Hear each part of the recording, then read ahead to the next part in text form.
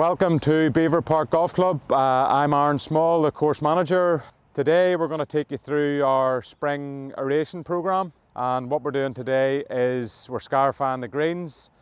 Really we're just looking to take any debris out of them. We're looking to keep our organic matter readings where we want them and just really clean them out a wee bit. Because we're doing Verti draining and solid tining as well, it's a good opportunity to do it first, and then really, the golfers don't need it done. Also, we're locked down at the minute. We have the opportunity to do it, so the recovery, we don't really care too much how long the recovery takes because there's no golfers here. So we're going in with a light scarifying today, probably just a mil or two below the surface, and just clean them out, and any debris, we'll get rid of that.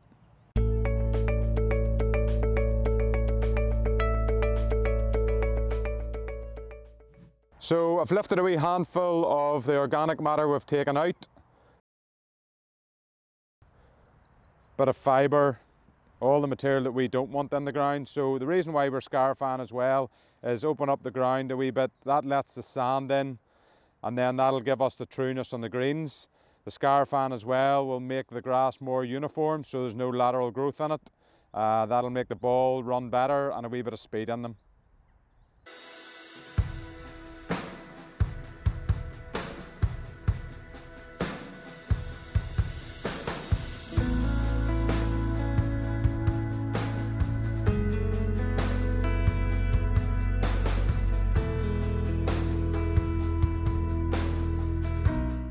So after we scarify the green, we have to blow the green because of the amount of debris. The mowers won't cut it right. So we have the greens mower there in the background cutting the green. It has the brush down. That'll stand the grass up even more. Again, for lateral growth, a good clean cut. And he's really just cleaning the green out now and getting it back down to the levels that we're looking to achieve. At the minute we're at 4.5 mil. They'll all be coming down once the temperature allows us.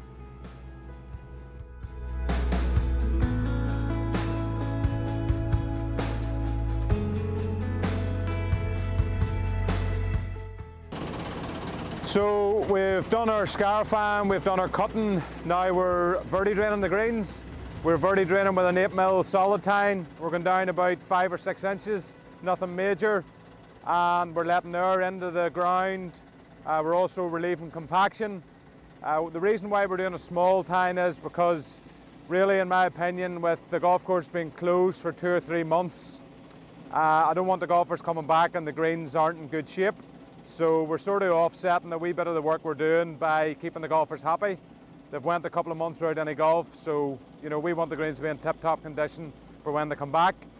And our levels are where we want with the greens anyway, so we don't have to go in with big holes. So the smaller the hole, the quicker the recovery. That's what we're looking for at the minute.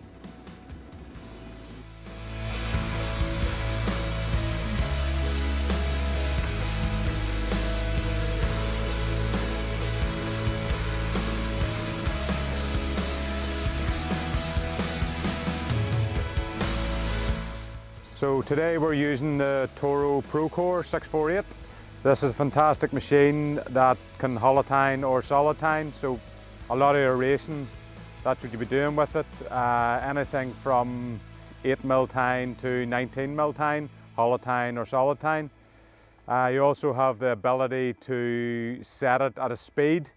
So the speed's located here, so the slower you go, the more holes you get in the ground, so that's determining, what's happening at the time. So also you've got depth setting, so if you want to go an inch into the green or say 4 to 5 or 6 inches, you can do that.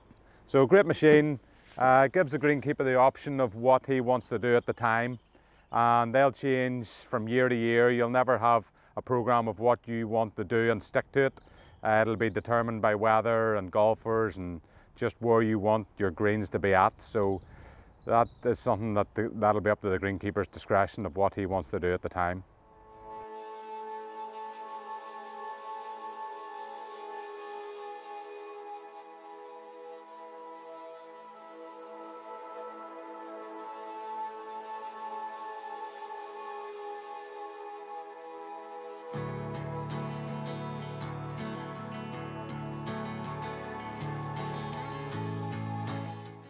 So we're at the 10th bunker now, and this is the last stage before the sand goes in. This is the rubber crumb liner going in with CRL putting it in. Really just crushed tires and resin bond going into it. So they're putting that down now, and then we'll be able to come in behind them with the sand. What the rubber bond or the rubber crumb does is stops the material underneath getting into your sand, so that contaminates it. It's not as white, and then it stops the sand going down and blocking your drains. So it has a number of benefits. It's quite costly, but we're going to be the first club in Northern Ireland to have all 18 holes with a liner in it.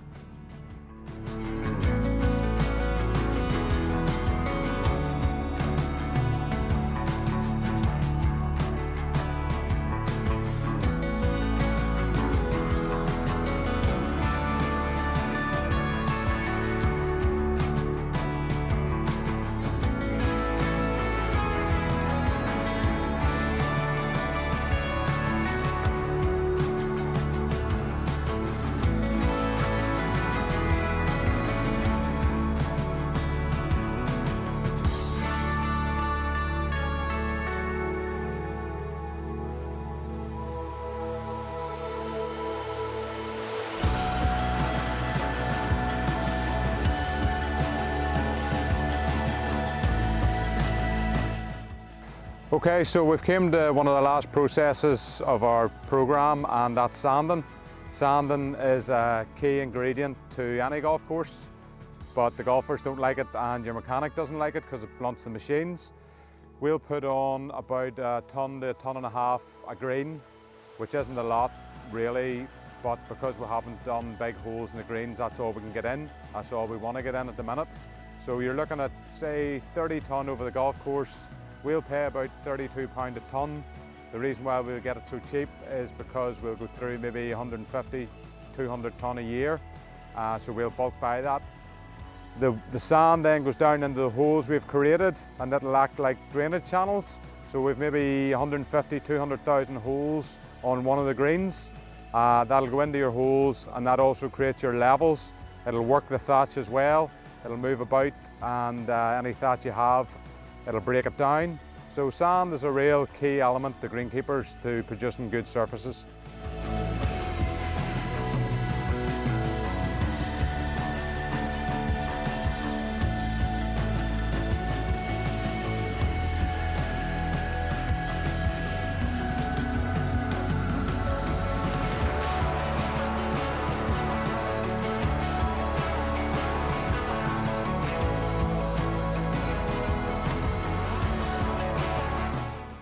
So we've came to the final piece of the jigsaw on the maintenance, and we've matted all the sand in. So we'll take a wee look at what that looks like. So we have the sand all matted in lovely. All these particles will go down the holes. They'll act like wee drainage channels and really keep the water movement off the top. So everything's looking really good, and we can just help the recovery process now with a granular feed in a couple of weeks whenever the temperatures lift, and that'll get the greens back into shape for hopefully the golfers coming back at the end of the month.